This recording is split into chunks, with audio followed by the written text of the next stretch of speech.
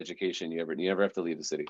And 2 CUNYs. This is great. So Enright's work has been presented at venues including Rush Arts, Wave Hill, which is right around the corner, Smack Mellon, El Museo del Barrio, the Bronx Museum, all here in New York City, the Kennedy Center and the Museum of Americas in Washington, D.C., the Emerson Gallery in Berlin, Germany, and he's executed numerous public commissions, including a permanent installation for the 225th Street subway station, along for the 2 and the 5 trains for the MTA Arts and Design program, as well as installations for the Smithsonian and NASA, all in DC. Enright has been awarded a fellowship in socially engaged art from A Blade of Grass Foundation, and he's an Apex Art International Fellow. He was born in Guayaquil, Ecuador, and he lives and works right here in the Bronx. So we're very happy to speak to him. Nicky, welcome. Thank you so much. Thank you. Thank you guys for inviting me. I'm so happy to be here. I feel like it's a big honor and a privilege to speak to Lehman College students and teachers. I definitely have a good memory of my 1 year at Lehman College studying art and philosophy because I'm all about the money. And the only reason I left was because I got accepted to Cooper Union's free college. And I restarted college with a freshman year at Cooper because I didn't want to miss their foundational thing, you know. Are they still free though? I think no. They have like a big scholarship program, and pretty much everyone's on a subsidy, but it's not exactly free. And they're trying to get back to free. They had gotcha. Some okay. issues. Yeah. It's an excellent school regardless, but yeah.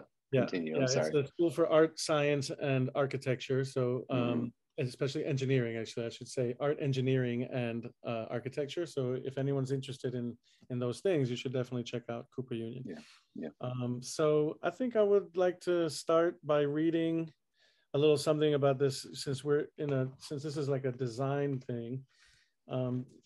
This is an interesting book, a little tiny book called All Art is Mythological by Timothy Morton. Ecological, right?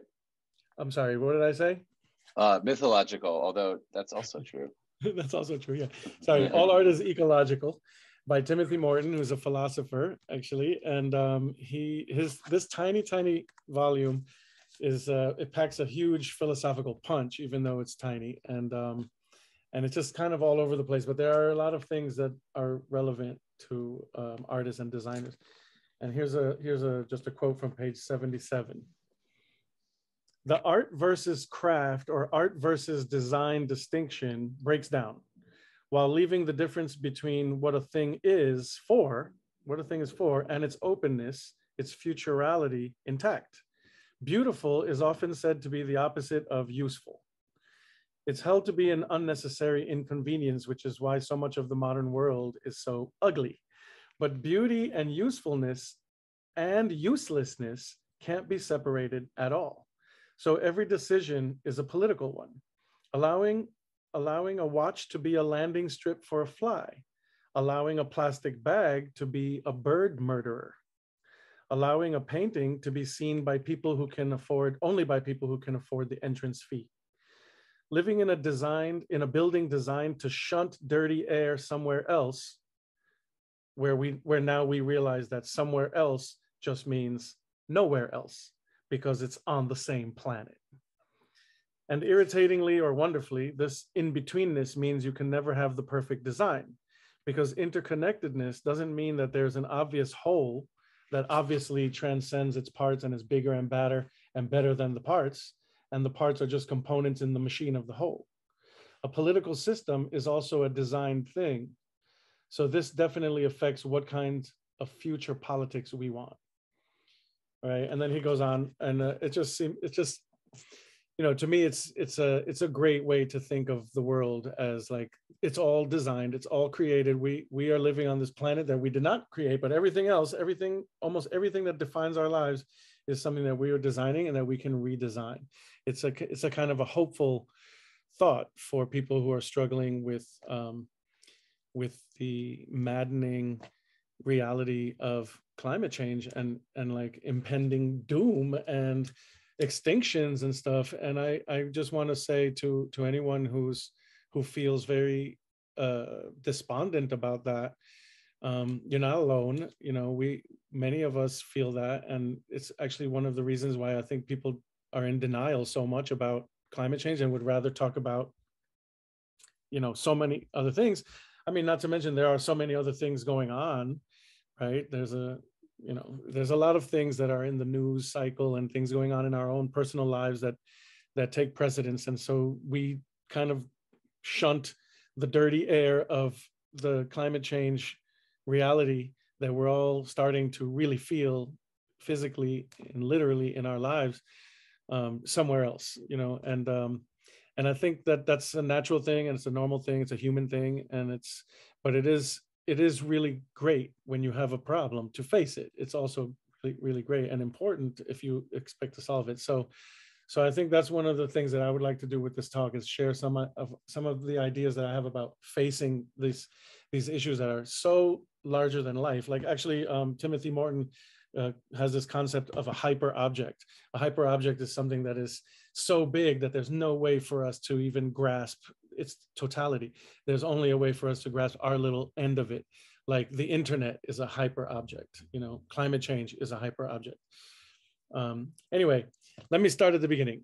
Hello, thank you. Thank you, everyone. And I am an Ecuadorian American visual artist, multimedia artist, DJ.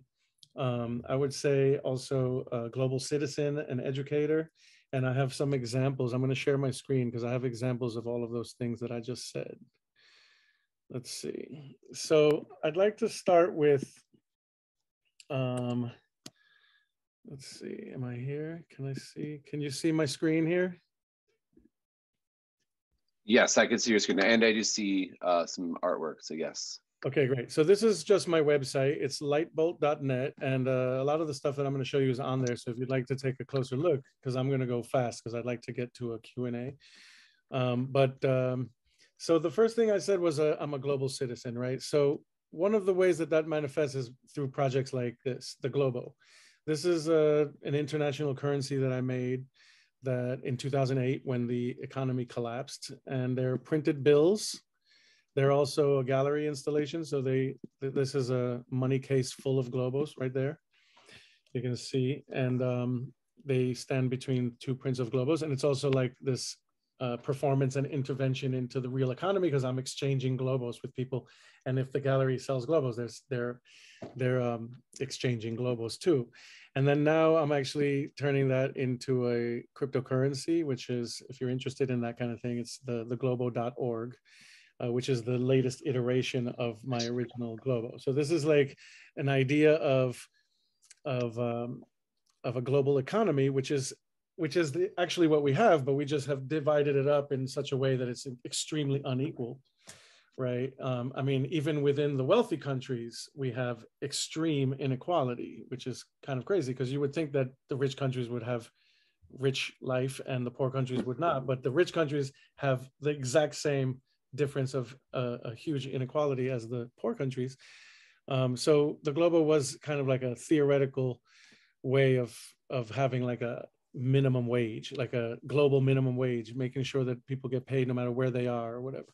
And the cryptocurrency will eventually function in that way, as a global means of exchange where we can earn money from our knowledge and experience. Basically, it's like a Wikipedia that you put stuff on, but you get paid for it. So that's an example of how I'm a global citizen. And there are others. Like, I also feel like, you know, travel is really important if you can swing it. I wish that it was easier. I wish that it was cheaper. I wish it was part of a mandatory part of everyone's education, and not like an exchange program for privileged people who can swing that, because I do feel like that's an important part of becoming global citizens, which is what we all really need to do if we're going to solve this problem. We have to stop thinking about our little corners and really about the planet. Like that idea that Timothy Morton talks about, shunting dirty air somewhere else. There is no nowhere else. I mean, there is no somewhere else. Okay, so as an educator, I hope you all know who Greta Thunberg is. A Swedish activist. She's got TED Talks. She's got a million videos, and she started the Fridays for Future movement, where she cut school and protests in front of Swedish Parliament, and now it's a global movement of youth. And so I wanted to show you this, which is hot off of the press. This is work that my sixth graders today, because I am an educator I teach 11 to 18-year-olds as in an art class. And so they turned a quote of hers into work. So this is one class of like 10 kids, and each kid made one part of the quote. And they love this, and they love Greta, and they love to pronounce her name correctly, which is Greta Thunberg. And they do it perfectly because they're sixth graders. So the quote goes like this: "We are now at a time in history where everyone with any insight of the climate crisis that threatens our civilization." Oh, this is out of order. It's supposed to be this one. "And the entire biosphere that threatens our civilization and the entire biosphere must speak out in clear language, no matter how uncomfortable and unprofitable that may be." And so this is literally finished this morning, and I'll put it up somewhere in the school. And it's just amazing to me. You know, the reason that we even did this project was because when I first met these kids, these are 11, 12-year-olds, I asked them what was on their minds in terms of the world's future. I asked them about their personal futures and all these questions. And one of them was, what are you concerned about in the world's future? And a lot of them mentioned climate change, and these are kids. So they're already thinking about this and aware of this. And some of the kids who finished before others, they were making their own artwork kind of in this vein and inspired by this idea. And so here's some of them. That's caution tape. So that's an example of my climate work as an educator. As a DJ, I would like to show you, let's see, this thing. This is Spotify. If you're on Spotify, I'm a Lightbolt, and I just made a playlist for this show, which is, as you probably know, at Lehman College and Wave Hill. I made the Eco Urgency Mix, and it's about 14 hours at this point. You can just shuffle it, but it has a lot of music that is directly facing climate change, or music that is not necessarily directly facing climate change, but it lends itself to that interpretation in whatever way. And yeah, I forgot to mention that Nicky is also in the show here at Lehman College, the Eco Urgency show. I'll show them. Yeah, great. I just wanted to make sure I mentioned it.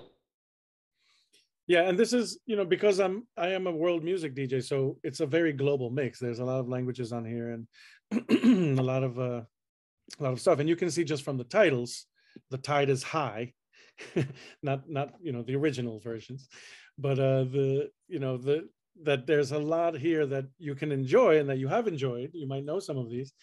That is at the same time eco urgency related. And I find that it is cathartic to listen to a mix like this, just like it can be cathartic to read a book like this or whatever, because then you're facing what is so hard to face and the reality that faces us all. So that's as a DJ. Now, as an artist, here's the piece that I made at Wave Hill. This is in the entrance in the vestibule, and on the architecture there on both sides. So this is the picture of one side. On the other side, you have that too. This is the same piece that I created for Lehman College. Here's Lehman's gallery. And that's up until April 23rd. So if you're Lehman students, you should definitely check out the gallery show. And I have some pictures here to show you of What on Earth. So this is the atrium of the Lehman College Gallery, which is an amazing space. I was really honored to be given this space as a canvas for this show. It's a famous architect that made this. What's his name? Marcel Breuer. Breuer. He's the famous Bauhaus architect. So, you know, it's amazing. It's almost like I'm collaborating with this famous, amazing architect. And so the piece is a text-based piece, but it's also a sound piece, and it's also visual, it's like the way visual changes the sound. So I'll read it for you. What on earth have you done? What on earth have you done? What on earth have you done? What on earth have you done? What on earth have you done? And what on earth have you done? So obviously, a lot of different interpretations are available to the reader, and it's ultimately just like a DJ works. I take something pre-existing from the culture, in this case, an idiomatic expression that you've heard a million times in English. You may have used it a million times, but not necessarily listened to it and thought that Earth was at the center of it and that this could apply to our predicament, our human predicament right now. What are we doing to this Earth? You know, so that's and then this picture is a great one, but it doesn't show the scale. So I wanted to show you just how big this thing is. And so here's one with me in front of it. And even this one doesn't show the scale. So I have a process shot of me painting. That shows the scale. That's how big this piece is. So it is really yelling off of that wall, you know. I have a quick question. You showed the one, you have an example of it at Wave Hill, and it's in the little vestibule areas, it's sort of wrapping and distorting within it. Yeah. In those little inside areas. Did you do that by hand? Like, how did you account for the distortion? Yeah. Well, I used a little mini projector that I put on a tripod with a swivel. Gotcha. And so that's how I did both of them, actually. You know, I was playing around with the projector, projecting it how I wanted it. And this one was definitely a challenge for that, but I really liked it too. It just warps it. It just warps the thoughts. And so, that's how I did that. And then once I had it projected, I did it all by hand. I had an assistant for this one, which is a friend of mine, Laure Cuvillier. She's a French artist. And then at Lehman College, I had an assistant, Paul Murray, who's my neighbor and also a young artist. Couldn't have done it without them. And actually, Lehman College's gallery staff also helped out because it was so much to do, and it's very challenging. You know, it looks like crisp and clear and easy, but it's challenging. Okay, then I wanted to show, this is the original piece of this is 2012, so it's 10 years old, and the original is vinyl on plexiglass, and it's 2 by 3 feet. So it's a smallish, not so small, but smallish piece, and it's definitely not eco-friendly, which is interesting, right? In the 10 years, I would definitely not do this piece. Like, for example, I could have done it at Lehman College or at Wave Hill with vinyl, but I wouldn't do that because it's an eco show, and I want to try and, just like we should be doing with our whole lives, try and be more sustainable, more aware of how we do things in a way that is not destroying the planet. And it's really hard to do that, you know, and, you know, we all fail at that. Even if we're trying really hard, it's not something that we can do alone because we live in this world that is not supportive of that. So, for example, even when I painted this on Lehman's wall, it's acrylic paint. I mean, the difference between vinyl and acrylic is really not that great. So it's like still, but there are, one of the artists in Lehman College in the show, Vanessa Albury, just recently sent me a link to some eco paints, which I will share in the chat later, because I'm curious about those things and, you know, how to really make a practice that's more sustainable. Here's this was an exhibition at the Hunter East Harlem Gallery, which is part of Hunter College. It's called Census 2020. I did it 2 years ago, and I just have some pictures. I'll just go quickly with these because there's a lot and it's an intense show. But one thing to know about it is that I made it on cardboard because it's the same idea of like the materials that I'm using. I'm trying to not necessarily do more, you know, I'm actually removing stuff from the recycling room to do this project. So this was like a protest project. I started with a real protest sign, which was no justice, no peace during the George Floyd protests. And then that was also part of my thinking was I wanted to make a piece that looked like ink and paint on cardboard, like a protest sign, but the whole thing becomes a protest sign. So this was also timed to coincide with the US Census of 2020. And this is what it looks like on both walls. It's really big. It's a lot, and the idea is boxes. I was actually exploring. I was mostly exploring the idea of racial classification boxes and ethnicity on the census, which is a whole fascinating thing. There's a whole other talk, but But so here you can see that I basically fill out my census form. There you can see the scale. I basically fill out my census form in public on this piece, and I'll leave it there for you to ponder what is going on with these boxes, and then also how do they relate to other boxes, right? And so how do they relate to the ballot box, or to the incarceration box, or to the mailbox? I even had a definition of boxes: rigid containers, um, protest sign boxes. This is called kettling, when the police box you in at a protest. Solitary confinement box. The worst box that comes from the race boxes is the coffin box, which is what we were protesting against at this time in 2020. Even Black Lives Matter is a box. Here's a climate box, a quarantine box. So I really went off. I just went off the rails thinking of boxes. Zoom boxes. Everyone was on Zoom at this time. These are my friends. Shout out to my friends. There's the climate box, which is, I guess, a factory, or you could define it in many ways, but there's portraits of Breonna Taylor and George Floyd. Rest in peace. And this is from another talk where I wanted to say I wanted to know justice, and I wanted to know peace. So like, no justice, no peace. I want to know. I wish, that's my goal in life. So that's as an artist. This is another piece. I'll just quickly show a few more that you can look in online. This is a wall size, huge. This woman is life size. It's called Plié pas cassé. That means this is inspired from a Haitian song, which, and as you know, Haiti deals with climate change intensely for a long time already. And it's from a song called, I forget the song, but I can share it. It's called Plié pas cassé, means bend, don't break. Right, if you've ever been aware of ballet, plié, it means bend. Yeah, it's French. Yeah, right. It's blueprint for resistance.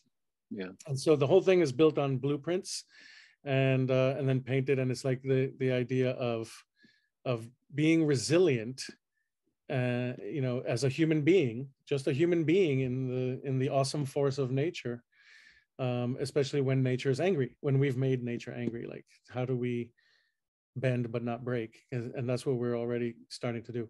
Here's a piece called Overturned. Here's a piece called Rome Was Not Burnt in a Day. Part of a show, of a piece that I made called Inflammatory. It was an installation. This is a piece called The Ravages, which is a sound piece. There was music emanating from that sculpture. This is a piece called Mirror Ball, which is here's a picture of it in an exhibition in Philadelphia. It was a disco ball. It's kind of like my DJing and my art beat. And I just turned it into a globe, and I put it on a motor so it spins, and I put a light on the bottom. And so it kind of projects the world onto its surroundings. And it also makes you be reflected when you look at it, because it's pretty low hanging. It also reflects you in the world, wherever in the world, So these are some examples of my art. And so that's basically all I wanted to share with you, which is a lot. Anyway, I threw a lot, and please feel free to look at my website further. And I'm open to any questions, and I have a few ideas that I'd like to share with you, but they'll probably come up with questions. So. Yeah, sure. Robert, did you have any questions you want to start, or did you want to?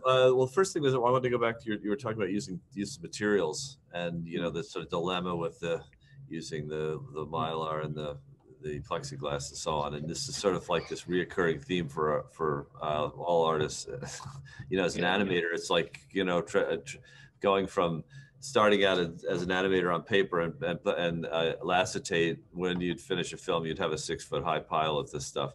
And now it's all digital and so on. So it's hardened off the footprint of that process to some degree, not totally, because there's a whole lot of extenuating things that are contributing to that. But there's still this sort of thing of the artist is creating objects, and the sort of ritual nature of that process, and you know, you're sort of crossing over back and forth with the two things, because you sort of got this very clear use of ideas. It's not encoded as it's encoded, but in a much more accessible way, and it isn't relying on this thing of having, you know, this object which you work on, you make it, you put it, and you have to deal with it. You have to either put it in a museum, put it in storage, or whatever. And there's this like huge like industry of these objects being created all the time, and it just at this point in history you can't help but it's no longer like so much as I mean, it still is a lens of looking at how it was just to see the world through, but it's also now become a sort of manifestation of part of this kind of dilemma of all this stuff, since we've now reached the point where we know there's more man-made. The weight of the man-made stuff in the world, it now exceeds the weight of nature. This is a thing we crossed over last year. Wow. I think it was last year. So this sort of throws a whole nother lens on the artist's problem. Yeah. Well, I mean, I have thoughts about that a lot, because first of all, this is kind of like what I was saying about the DJ who appropriates pre-existing material, right, to create things. The remix, for example. Right. And I feel like that's definitely a postmodern vein of strategy that artists are using in a huge way. Like for a long time, artists have been like, I'm not necessarily trying to create something new. I'm trying to kind of remix materials, you know, even if it's like a collage or whatever. And so that's one really interesting thing is what do we really need to be making new things in this world? Or do we really need to be creative about what we've got and how we use it? You know, and then even like for the digital thing, like for example, my cryptocurrency is definitely not going to be an energy suck like Bitcoin, but it still will be powered by individual users at a computer, just like an animation studio. And so the question at that point becomes, so where's the electricity coming from, right? How green is that grid? You can drill it. Yeah, right. That's a question. It's a question that just popped up is, and this happened a couple of times in the Q&A, that how do you reconcile the fact that mining crypto creates cryptocurrency and NFTs, et cetera, creates a large amount of CO2 through its massive energy draw while maintaining an environmentalist stance? Yeah, well, it's a good question, but I think most people don't realize that it's not necessarily all cryptocurrencies that are going to be that energy intensive. Bitcoin is very energy intensive and therefore has given a bad rap to it all. And it's not like that. And so, and it also, you know, the bottom line is that if you can, you know, I'm not going to speak to Bitcoin because I don't have anything to do with Bitcoin, but the bottom line is that if we can transform our energy consumption to be renewable, 100%, then that question of how come you're using so much energy is kind of like becomes a moot point, because because that's the issue. And in a twisted way, I feel like Bitcoin, even though it is obviously taking way too much energy and it is polluting, I feel like that whole discussion about that and that pressure on the cryptocurrency industry actually could have a positive effect, where people are like, look, we really need to stop with the fossil fuels. I mean, we really do. And like the war in Ukraine is even more. Like right now, gasoline is so expensive, and it's like, how many signs do you need to actually say, okay, no more fossil fuels, you know, like we really need to do that. And so that's how, to me, it's like, you know, I reconcile that by knowing that the cryptocurrency that I'm developing is going to not take any more energy than you at your computer. And so, which at this point is still problematic because it's fossil fuels, but we need to change that. And this is not something that any of us can change as individuals, but that we all kind of, I mean, that was one of the thoughts that I had that I wanted to share, is that one of the maddening things about dealing with climate change, about facing climate change, is that we're caught in the middle in a way. We're not, it's almost impossible to live such a small life that you're not contributing to the problem, right? But yet, you know, you do feel like how do you make a difference in the problem? How do you help solve the problem? Right. So it's like you have the worst of, we all have the worst of both worlds. We're too small to change the problem, to fix the problem, but we're big enough to contribute to it, you know? And this is a dilemma. And, you know, there's no way that any of us are going to be able to solve this dilemma. What we can do is help from our little corner to help solve this dilemma, right? Yeah, this keeps coming up too, like this idea, this tension between private or individual responsibility versus the responsibility of the state. And in this country, I think what people don't, I mean, we've sort of been dulled to the fact that our state, the US government, our state governments, our local governments don't really have a lot of responsibility for us, honestly. If you really look around it, globally speaking, they're pretty hands off. Like most people, you know, are on their own here. It's right? The land of the individual. Yeah, exactly. And that is demonstrably true. So and so it's no surprise, right, that we're fed this narrative that you have to do your part as an individual, as a person, as an American, as a citizen, and not recycle, to not use plastic drinking straws, to drive less, to carpool. All true. I'm not going to argue with those things. Like, be the change you want to see in the world, right? But the things that really move and change in this country happen because of government intervention. For example, some of the biggest polluters in the world are corporations. Those are legal instruments, right? A corporation is a group of people, right? But they're formed through legal instrumentation. Their ability to force policy changes, to force tax loopholes, is all protected by our government and other governments around the world. So, and many corporations, like for example, Walmart, which has an internal economy that's greater than most nations. I think it's like a 7th on the list of the amount of money that transfers through it, and it beats out most nations. They don't pay their employees a living wage, right? So and actually, this is this famous story that I think this is about 15 years ago or so now, but in their employee handbook, they used to, and they may still do this. I don't work for Walmart. I don't know. They would urge their employees to go on welfare to supplement their income. Like, if you're not making enough money, go on welfare. That can, like, your ways that you can do it through government assistance, which is essentially asking us as taxpayers to basically subsidize their workforce, which is we've been doing it. I mean, we've been doing it. Yeah. Been doing it.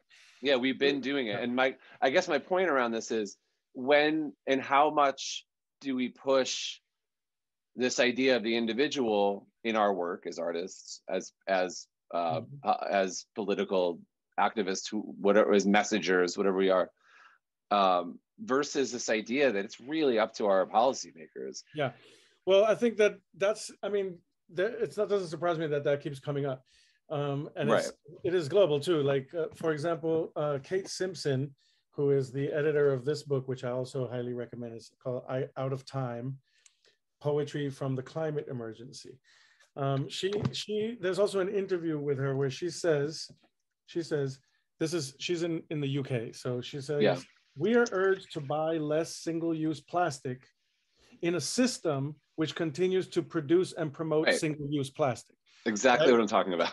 Oh, exactly. It's like so what? I'm supposed to feel guilty when I buy a Snapple, even though Snapple keeps on pushing Snapple into every walking, you know?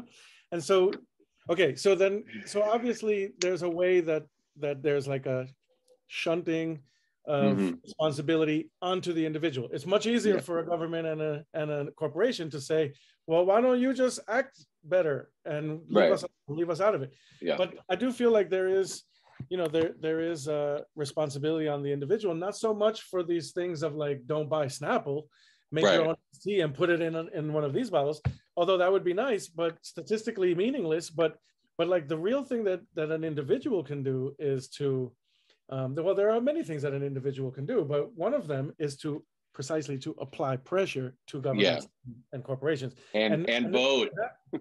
And that also, well, that's the main way, but that also means nothing statistically if you're the only one doing it, right? So it's really about massive awareness of like, we need to act as not as individuals, but as a community, you know, collective action. And that is where artists come in. I feel like, you know, we're here to raise awareness, to put this problem in your face, to make you wonder about these things, to make you feel outraged, to make you feel grief, to make you feel fear, all of these things that you don't want to feel, right? But that we need to feel, and that ultimately are cathartic to feel, right? I do feel like one of the roles that an artist has in this time, and she talks a lot about this in this book, and is really to kind of mirror, or just to help people work through these feelings that are really dark about the situation that we're in, because nobody wants to really go there. It's very hard, you know, to have a discussion about this in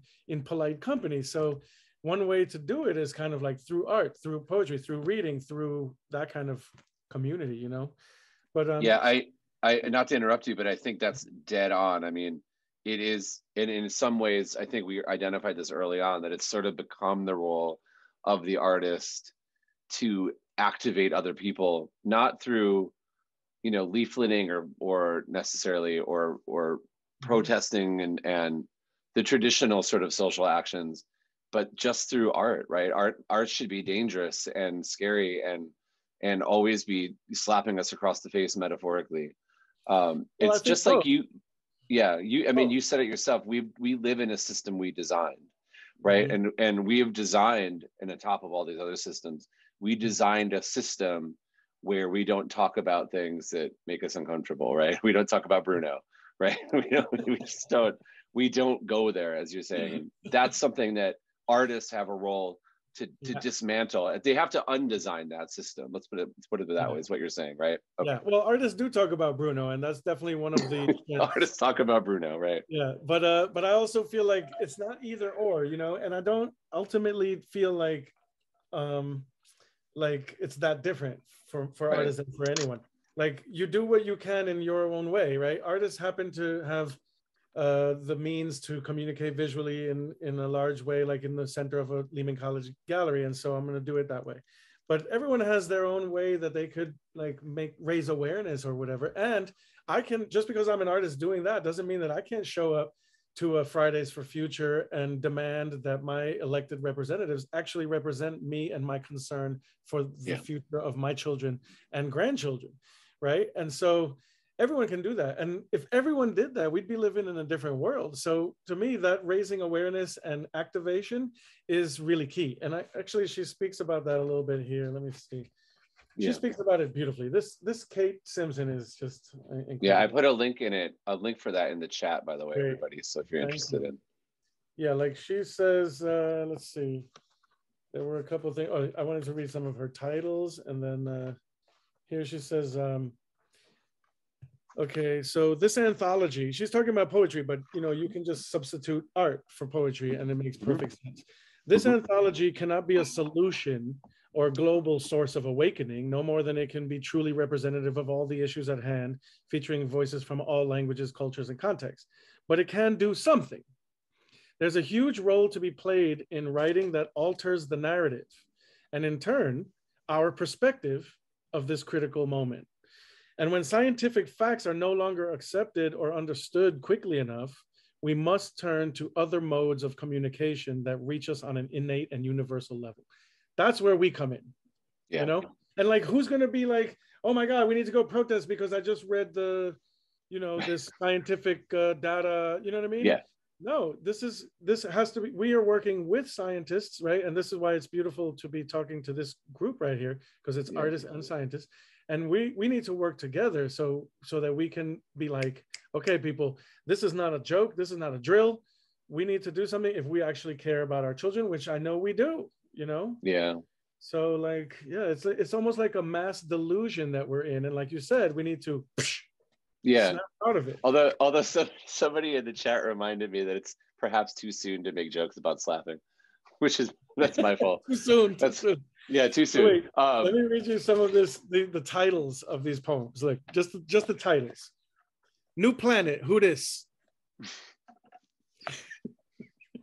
Void, Confluence, The Trees, The Science of Life, Oil Music, Waiting, God Complex, Giant Sequoia, Silence/Presence, hashtag Extinction Rebellion, which is one of the important activist organizations out there.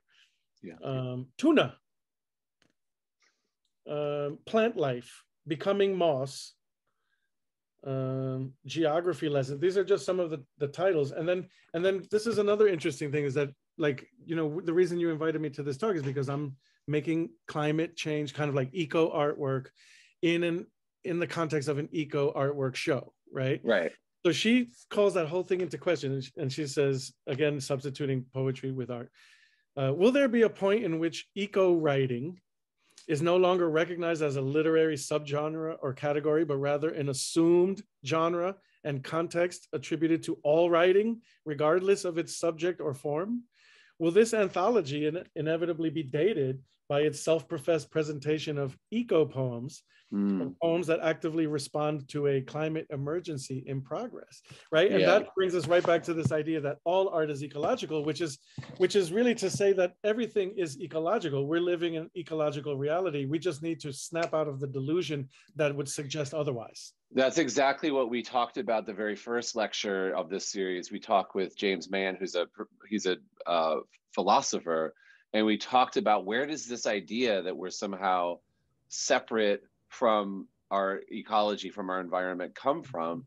And it in the West, it comes from the birth of rationalist thought and the scientific revolution, et cetera, and then eventually philosophically from Rene Descartes, right? And part of our role is, as artists, as scientists, as people trying to fight this fight, is to reposition human beings within this the Venn diagram of the environment, right? We are part and parcel of the environment. We have been made from the environment.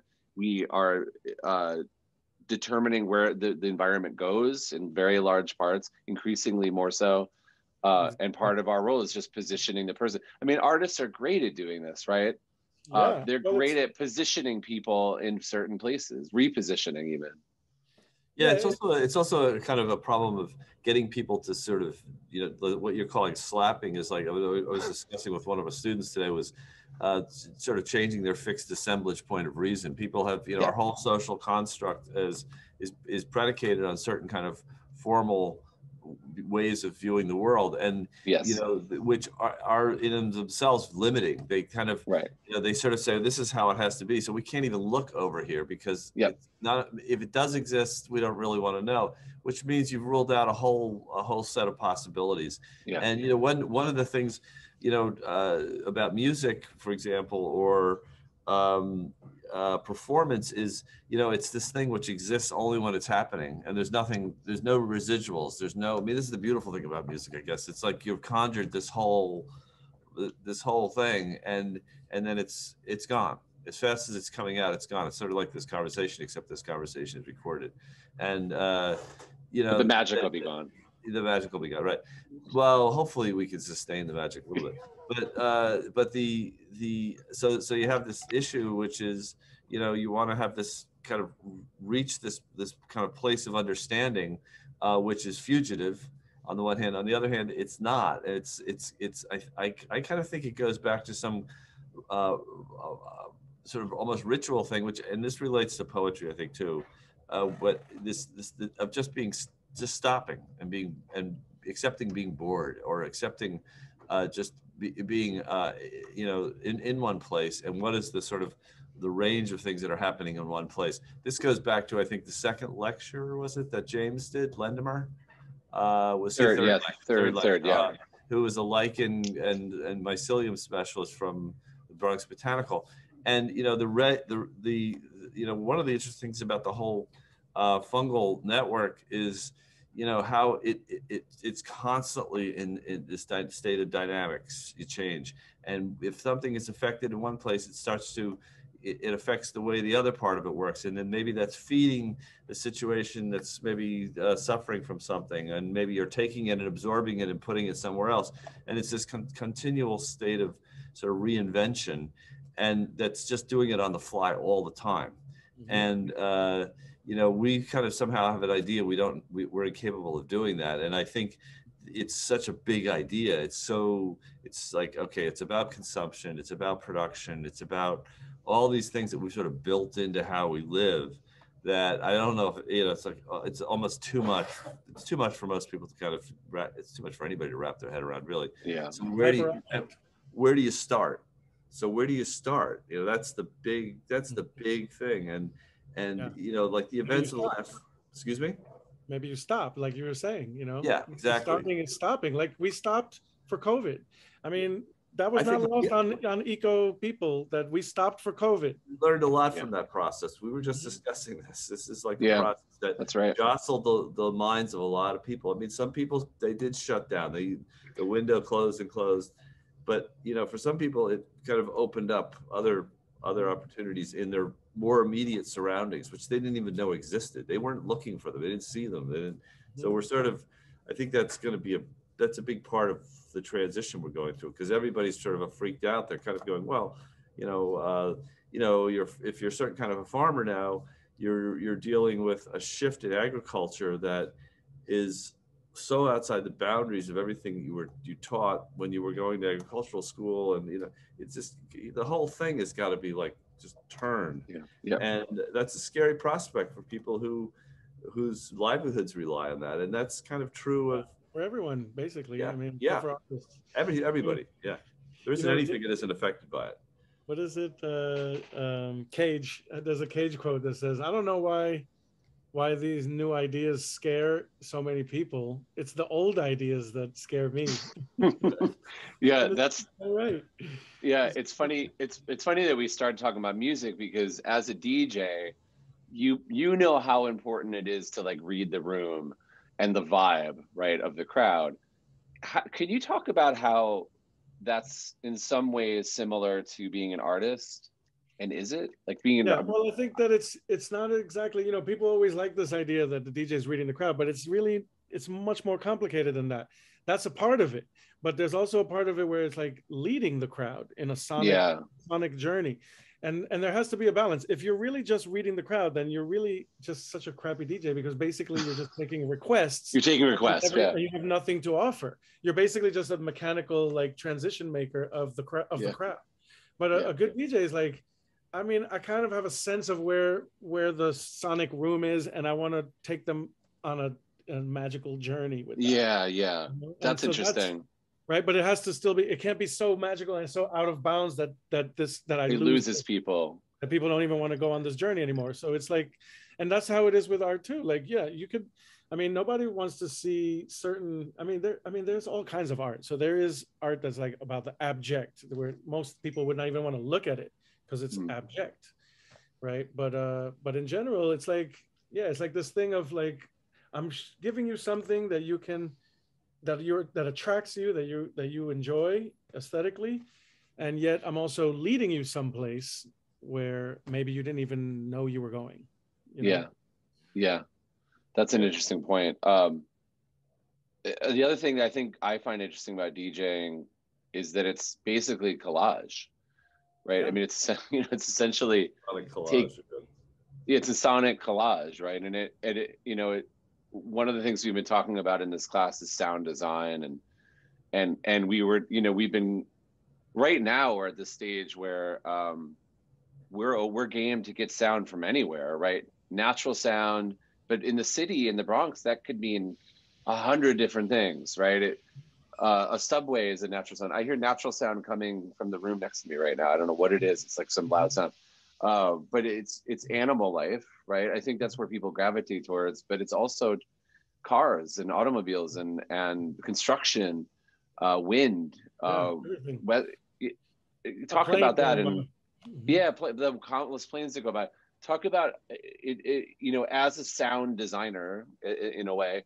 Could you talk to us about how we might want to think about sound in this context of what we're doing as an installation piece? Yeah, well, I think that, I mean, in terms of like my advice, I would say one of the reasons that I love DJing is precisely because it involves a listener, right? It's not simply like a sonic experiment that I'm doing in my studio, or that it maybe winds up in a gallery or something like that. It's really, there's a public, there's like, it's like a socially engaged artwork, right? And so that's my main advice I would say for your installation, is to think about the listener, the listener, not, so it's like, let go a little bit of what you would want to do. Definitely don't let go of it all completely, but also like think about like how do you rope a listener in, right? What is the sound that you need to rope them in? And also just the environment, because, sound is one of the classic ways of meditation, right? Block out everything, empty your mind, and just listen, right? Listen to the sounds, focus on what are you hearing, and like identify, like, that's one of my favorite ways of meditating. I do it on my bike. I'm just like, I forget about where I'm going, what I'm doing. I'm just thinking of what I hear. I heard a plane, I heard a squirrel, I heard a car going by, I hear a siren way off, I hear whatever you hear. And so something like that, that's very interesting. Ideally, I would suggest that you make a surround sound installation, 5.1, 5 speakers and a subwoofer, and you put them around in wherever you're putting this, I think in the gallery, right? And then, and make something that is just like kind of ropes you in, kind of cool, feels good, but then also has like these surprising things that happen that you were definitely not expecting, and that are, but they're still interesting and cool. Like, you don't want to be jarring. Sound can drive people right out of the room. Volume. That's actually my number one advice for you. It's volume. It sounds simple, sounds like nothing, sounds like a knob. Well, actually, if you worked in the, if you showed us pictures of you painting in the gallery, so you must know our gallery director, Bart. Yeah. So Bart Bland has, I haven't spoken to him this, and he's probably watching or is going to watch this. Hi, Bart.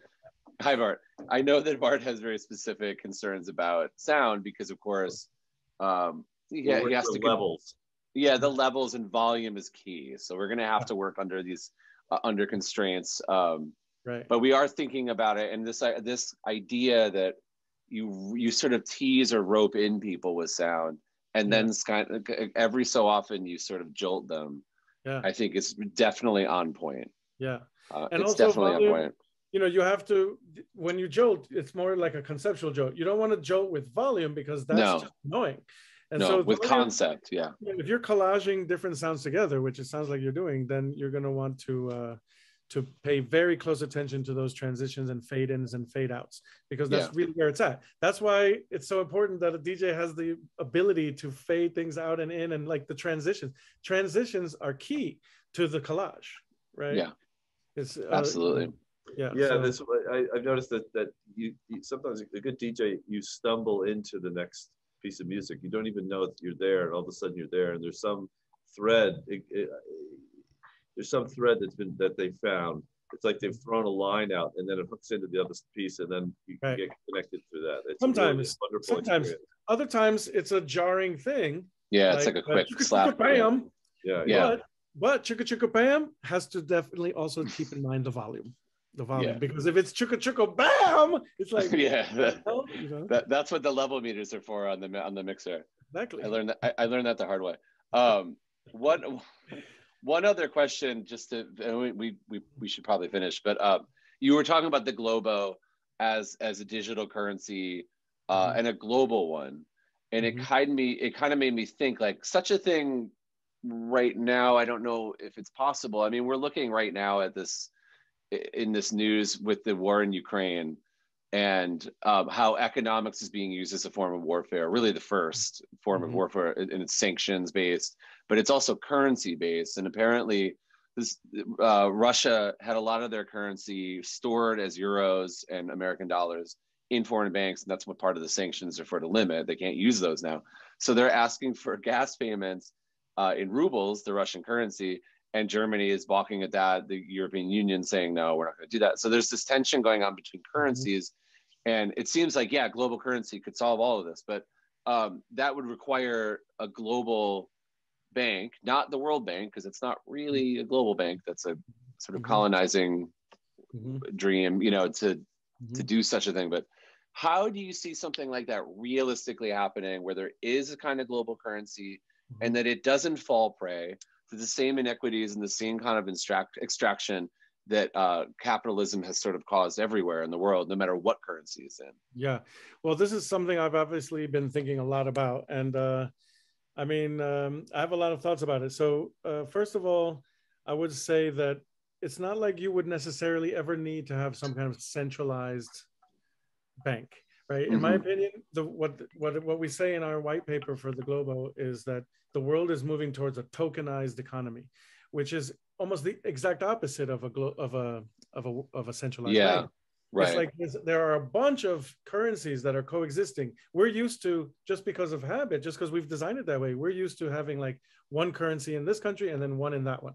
But we're obviously already out of that, even though most people may have not noticed yet. But we're out of that. And there are already global currencies, largely cryptocurrencies, that you can use in different countries at the same time. That's true. Yeah. And I think that that's one of the ways that it's going. And that I don't think, I think the cat's out of the bag. Like there's nothing going to stop our world economy from becoming tokenized and people having. And so the beauty of that, the potential of that, the revolutionary potential of that, which is what interests me, is the fact that we don't have to necessarily rely on this superstructure that is the mint, that is creating the dollars, and that it says how much they're worth, and that says how you get them, right? You don't necessarily have to be like working for the man to get your dollar. You can actually be creating your whatever token in alternative ways, in interesting ways, right? Like maybe with things that you don't even think of as valuable normally, right? That are valuable. Like for example, like I'm going to Germany this summer for a fellowship of it's called Drawing for German, where I'll be learning German by drawing people, and then they get the drawing. And so that's like a currency exchange in a sense, but their currency, my currency is a portrait, drawing, art. Not so weird, the idea of selling art, but the idea that your conversational German skills could be like some kind of earn you something in a cafe, like without you being like a language teacher. That's kind of where cryptocurrency is thinking. Like, what do you have to offer that is normally no one wants to pay for it? And here we are, where we can be exchanging all sorts of tokens for all sorts of things, and not necessarily rely on the world or it's just not a codified blockchain. It's just a blockchain in action. It's just it's like bartering in a way. You know, you do something for one person and you give. It's interesting. You make the point too that it's distributed by its very nature. So the whole idea of a central bank or a world bank is kind of besides the point. Exactly. That's why it's called DeFi. They call it, it's decentralized finance. Is where everyone's thinking about, and that's actually, it has potential to be revolutionary, which is precisely why all you hear about it is, oh my God, this is terrible for the environment, and this is only good for money laundering and drug dealing and child pornography, because like it's definitely a threat to the prevailing order we're living in right now, and that's what should be interesting to you. Right. That's fascinating. That's fascinating. Okay, that's unfortunately, I feel like we could go on for another hour just about cryptocurrency and NFTs. I want to have a whole series about NFTs. Yeah, I'm making one, but let me just check my notes, because I wanted to make sure I said certain things. Okay, the only thing I would like to close out on is that we feel like we can't do anything, but really I want to say to Lehman students and whoever else is here, thank you for being here, that really we can do many things. We can raise awareness, we can sound the alarm, we can apply political pressure through infinite forms of activism. We can bear witness, which is actually the title of a show that I'll be in this summer. We can make space for climate grief, mourning, speak truth, face reality. No matter how tragic, we have to remain hopeful. We can do something, as Kate Simpson says, Wow, great. So thank you. So much. Thank you, Nicky, for being here. Thank you, Robert, for also being here. Next week, just before we go, I just want to mention there is no talk next week. Our next lecture and our final lecture in this series is going to be on Friday, April 29th, so all the way in the other side of the month at 1 p.m. We're going to be talking to Hadrian Kumans and Joe Baker from Lenape Center, which is based in Staten Island, but they represent the Lenape Nation, which used to live here before colonists came here by meaning New York City and Jersey and all kinds of areas around this area. So please join us for that, our final talk. Thank you, everybody, for coming. Thank you, Nicky, again. Thank you, Robert. We'll see you guys in roughly a month. Dave, thank you. Have a great weekend. All right, you too. Thank you. Bye. Yeah.